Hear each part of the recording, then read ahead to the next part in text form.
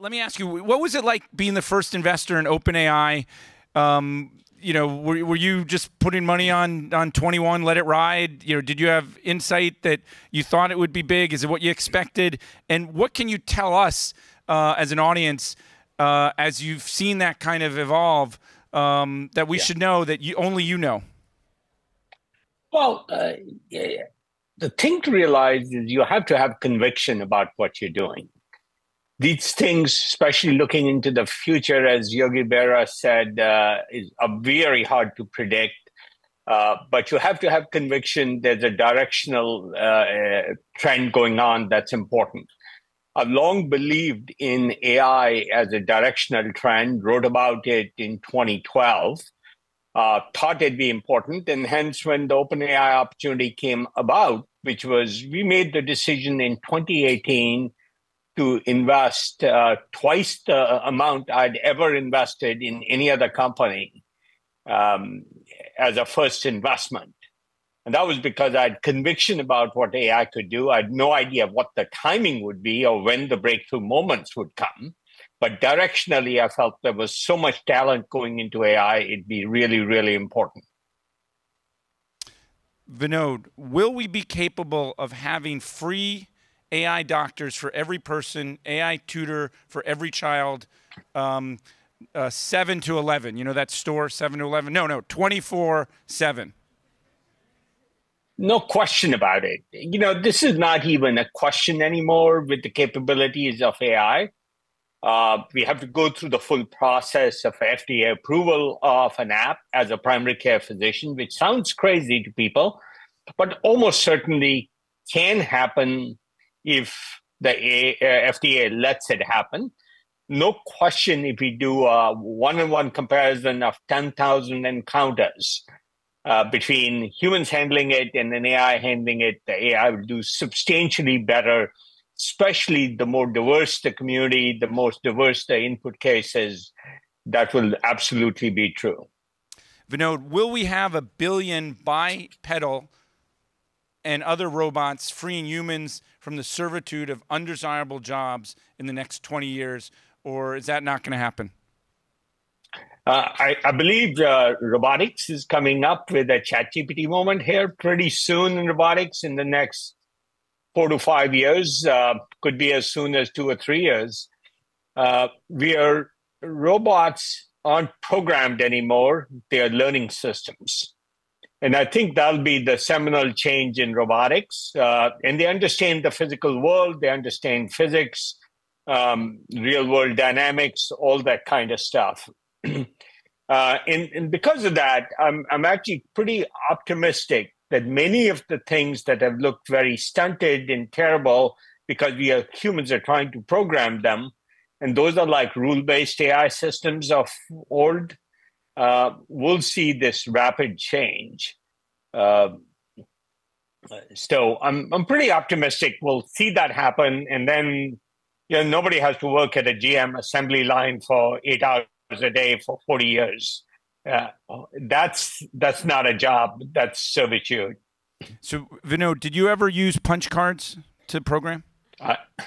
I did start on punch cards. I started my programming career in India on punch cards, so in 32 kilobit machines. Yeah, you could probably guess where I'm going with this. Will there be 1 billion plus programmers all programming, not in punch cards, but in human language, dramatically increasing the scope of computers? Will computers adapt to humans, not humans adapt to computers? Like the Palm Pilot, they couldn't get the Newton to work to read your handwriting. So Jeff said, hey, let's just have people adapt. Are we going to have a tipping point where we flip back? I absolutely think so. Those are two entirely different concepts, but let me explain them just a little bit. Almost certainly, people will be able to program in natural language, and so many more applications. Essentially, programming will also be near free, and many more people will be able to do it. Hence, the use of computers will expand dramatically. You might actually do use once software because it's so easy to do. almost your dispatchable or throwable packaging for your shampoo bottle. You throw it away after use. Um, I think computing will become more like a utility, more like electricity in the background. Most people, most of the time, won't be like sitting in front of computers. Hopefully, things will happen for them. I'm pretty optimistic about that. The other major change we will see is, so far we've had to learn how to insert a row in Excel or use the menu to do something, or God forbid, the macro programming language in Excel, or learning to use SAP. Computers will learn humans instead of humans having to learn computers. I think that'll be another major trend. And, devices like the Rabbit you can talk to, and they do things that you need done. And they understand it, can break it down into the various tasks that might be needed. I'm pretty excited about that. So computers will become a lot easier to use. Vinod, do you get out to movies? Do you like entertainment? I love entertainment and design, and I know where you're going. Yeah. So my next question is, how will AI play a role in entertainment and design? Like some people say, the Beatles won't happen, and then this next wave of AI because you don't need a group; you can use AI to do it. Will the human collaborate with the AI and be creative? And what's the future of entertainment design? Is that a dead end opportunity, or is that just getting started? It's just getting started. 5 years ago, when I first gave a talk in Toronto, talk about AI generating music, it was met with real skepticism, even derision. Not only do will it happen, but also that we don't need it. I think this notion some techno haters have of some human elements will sort of disappear, I think. I think AI alone or AI plus in conjunction with humans will have much more creativity. We'll see much more what sometimes is called soul in the music. We will also see much more diversity of entertainment of not only music, but everything else. And so I think broadly, we will see much more content, near free, much more available, much more personalized to it. You might get music for the mood you want to be in just before you give a talk or just before you're at an athletic event. You might get very personalized music for your brain to you. So now, I don't want to say the celebrity fan relationship's going to change. Taylor Swift will still be there and Swifties will still be there, but that doesn't take away. So this AI music doesn't take away from that relationship and that kind of performance or entertainment. Next question is just a one-word answer. Are you a Swiftie? No. Okay. All right. Internet, agents, access. What comes to mind on those words? I think most use of the internet will be by agents. It won't be by humans. 24/7, there'll be billions and maybe tens of billions of agents running around, multiple ones for each of us, doing specialized things for us. Almost if each of us had multiple assistants to do things for us. So most internet access, in my view, will be by agents, not by human beings. That might have some implications on how content on the internet needs to change. So Vinod, I'm curious, open versus closed. What are your thoughts on that? And you've been, are you passionate about it one way or the other? And has your opinion changed over the years on that? So my opinion hasn't changed a lot. Sun was the first really open source company. NFS was the first major product you think of, even before Linux. So that's pretty exciting. We invested in GitLab. So I've been a big fan of open source. Now, in the case of state-of-the-art models, I feel like open source shouldn't be prohibited. It's like open sourcing the Manhattan Project because we have an adversary in China, and I believe the AI race is so important. Whichever country, whether the West wins it or liberal value countries build it more generally, because I consider many countries around the world liberal values companies, or China wins it, will have huge implications for the planet, and I hope we win it. And hence we shouldn't be open sourcing state-of-the-art models. Everything else is fine. In terms of AI, what are you most excited about, and what keeps you up at night and you're most worried about? The hard thing in AI is to predict what capability will show up. GPT-5 hopefully is coming soon. What will GPT-6 be like? When will GPT X start training X plus 1? Those are a set of things to worry about. It impacts the rate of change. I wonder if once we have AI programmers like Devin, are we going to see really interesting progress? But at some point, these AI systems will be designing other AI systems, and then you have real issues there. That's on the model side. I'm also pretty optimistic about something most people don't believe, that within the next two years or 3 years, we'll start to see more interesting alternative approaches that add substantially to the LLM model, is the right way to say it. So you might see other approaches like probabilistic programming. There's a group at MIT very interested in that. You might see symbolic logic. I'm pretty excited about a company we have called Symbolica that's doing something called category theory. In fact, it's funny, nobody's heard of it, but I've run into 2 or 3 startups doing category theory, including one at MIT.